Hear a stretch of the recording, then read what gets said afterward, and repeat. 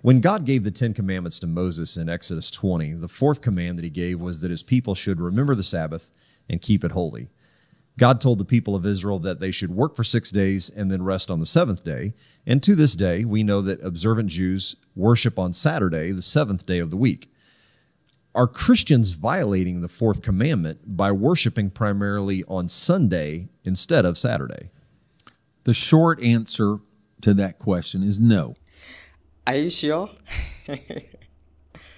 In my book, The Apostolic Life, I have a chapter in which I address that question in detail.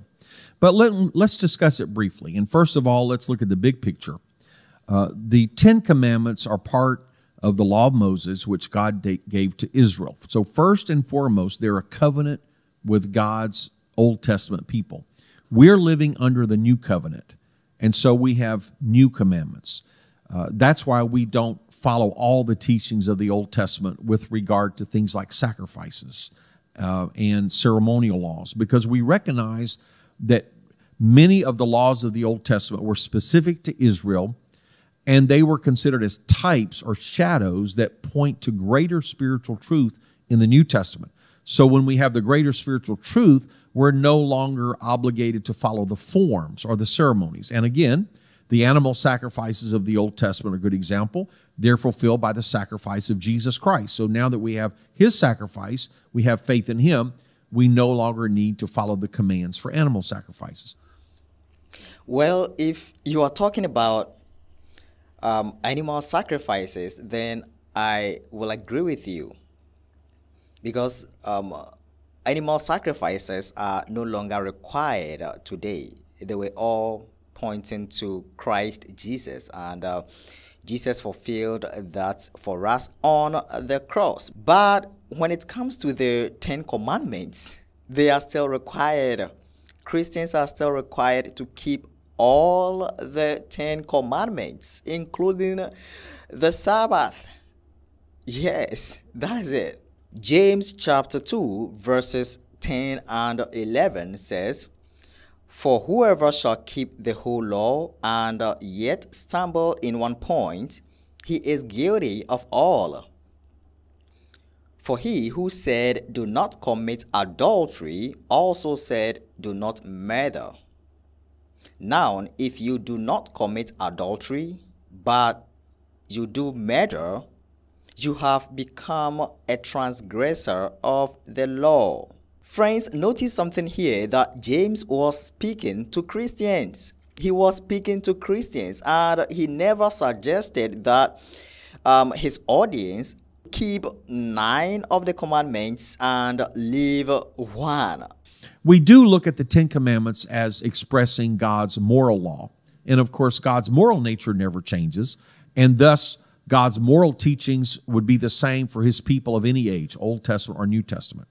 But I would say, to the extent that there are ceremonial applications, then that is specific to the Old Covenant. When you come to the fourth commandment, remember the Sabbath day to keep it holy, I think there's a general moral principle there of taking a day of rest. Now, notice the command was not primarily about worship, and it wasn't specifying this is the only day you can worship, or this is the day you must worship, or this is the day of your weekly meeting. The Old Testament Jews didn't have the synagogue. The synagogue was an intertestamental development. They had the tabernacle or the temple where the priests conducted the worship. So it was really more of a day of rest, not specifically a day of going to church, so to speak, or going to synagogue. So we kind of miss that when we try to transpose the Old Testament culture to our contemporary church context.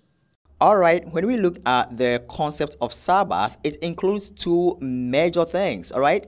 It includes the physical aspects where we pause from our labor and have rest for our own bodies, all right? And it also includes the spiritual aspect where we reflect on God, where we connect with our Maker.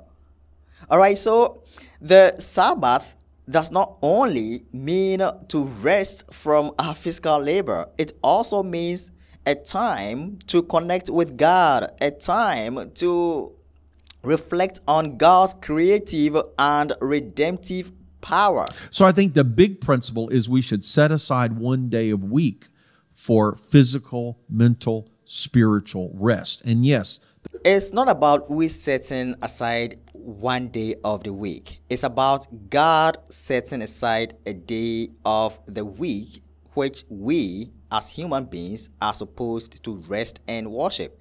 And God has already done that. He has set a day aside for physical rest and also for worship, to connect with Him. All right. After our daily connection with Him, He has also set a full day uninterrupted for us to connect with Him and rest from our own work. All right. So it's not about we setting a day aside.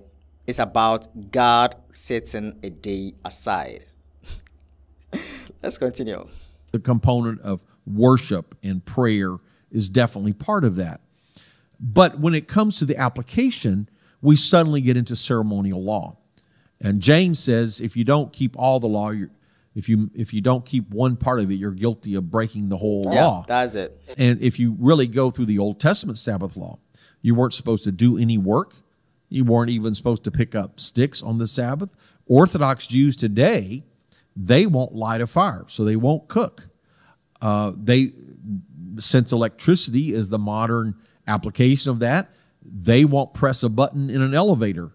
They won't turn on the ignition in a car. They won't turn on the electric switch in their home, because in their understanding, that would all be a violation. So some of them just are very strict, some of them ignore it, or some have workarounds. So if you go to Israel, they have Sabbath elevators, which on the Sabbath, they stop on every floor. So you can still ride the elevator, but you don't have to push the button, and other examples like that. All right, so let me talk about this. All what he is saying right now, they are laws that the religious leaders added to the Sabbath command. When Jesus Christ came on earth, during the time of Jesus, he had to deal with some of these issues. The leaders, the religious leaders at that time had added to God's laws. And the laws that they added to the Sabbath command, they were unnecessary. All right? Like walking a particular distance on the Sabbath, like not to have medical care on the Sabbath. All these things were not necessary. So Jesus had to deal with that. So the specific command about the Sabbath is to pause work and rest. All right? And also not only to rest, but to also reflect on God. Unfortunately, some of the laws that the religious leaders added to the Sabbath command are still in effect in Israel. That is what this man is saying. They are not God's laws. They are human laws that were added to God's original command. And with that one, they are not necessary. I think they are not necessary. All right? Let's continue. So we don't have to follow those things. And Colossians 2 is very specific. It says, don't let anyone judge you in food or drink or Sabbath days or feast days, holy days. He was not talking about the weekly Sabbath. Of things to come, but the body is Christ. So the New Testament is very clear. These specific Sabbath laws are not binding upon us because they're fulfilled in Christ. You say, well, how is that? Well, if you read in Isaiah chapter 28, it talks about with a stammering lip and another tongue will he speak to these people. This is the rest. This is the refreshing, pointing toward a new covenant experience. In Acts 3:19, speaking of the outpouring of the Holy Spirit, it says, times of refreshing shall come to the presence of the Lord. Matthew 11, Jesus said, I will give you rest. Hebrews 4, there remains a rest to the people of God. And it's talking about entering the new covenant, ceasing to trust in our works for salvation, but coming to Jesus Christ and receiving his salvation, which includes the outpouring of the Holy Spirit.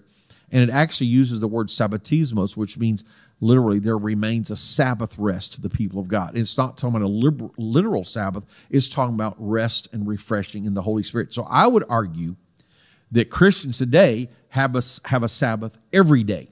because we're supposed to spend every day worshiping God, spending time in prayer, and enjoying the rest that God gives, leaving aside our old sinful works and not depending on the works of the flesh to save us, but depending on the work of the Holy Spirit. And so the fulfillment of the Sabbath law is to receive the Holy Spirit. I do not agree. I do not agree. And just as the Old Testament Sabbath was a demarcation to identify the people of the nation of Israel, and the Bible even says, I've given this to you, the Jews, Israelites. So the Holy Spirit becomes the new covenant demarcation to identify us, along with baptism in Jesus' name, as the people of God today. So I believe that we do fulfill the Sabbath law through the experience of the Holy Spirit, which sanctifies us or separates us and gives us rest and refreshing and gives us daily fellowship with God, daily worship. So we're not just setting aside one day a week, but we're worshiping God every day. Now, having said that, I do believe there's still an enduring principle of taking the day of rest, and it's pacing yourself, taking time off, and there is a principle of worship. And so Hebrews 10 tells us not to forsake the assembling of ourselves together, but we should meet regularly with the church. So whenever your local church has designated, it could be Saturday, that will be okay. It could be Sunday, that would be okay too.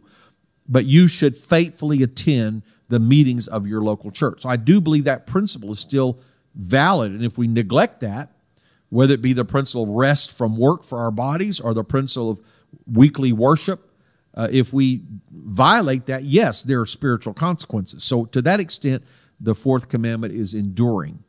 But now let's go to the subject. Well, why did we ever move to Sunday? And that's because the early church did so. I think they were quite intentional because the Sabbath was so specifically identified with the old covenant with the Jews that when they became aware they were entering the new covenant, they had a new relationship with God.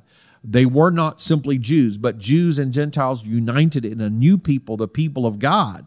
And they had to learn not to trust the law for salvation, but to trust Jesus for salvation. So they very deliberately said, we want a new day to represent the new covenant. And so they began to worship on Sunday. Now, that wasn't coincidence. Jesus arose on the first day of the week. And then he appeared to his disciples again when they were assembled on the eighth day, which the Jews would count starting and ending. So that would be 1 week later. He appeared to them. They were all assembled on Sunday. And then the day of Pentecost, they were all gathered. The Holy Spirit fell on Sunday. So it seems intentional that the early church started meeting on Sunday to commemorate the resurrection of Jesus Christ and to represent the new covenant. All right, so we see that what he just said is not based on the Word of God. You know, as Christians, we should follow what the Word of God says. All right, so it's not like I think I need a day to worship God, so I'm going to pick my own day. No, that is not like that. It is about what day does the Bible tell us to rest and have fellowship with the Lord.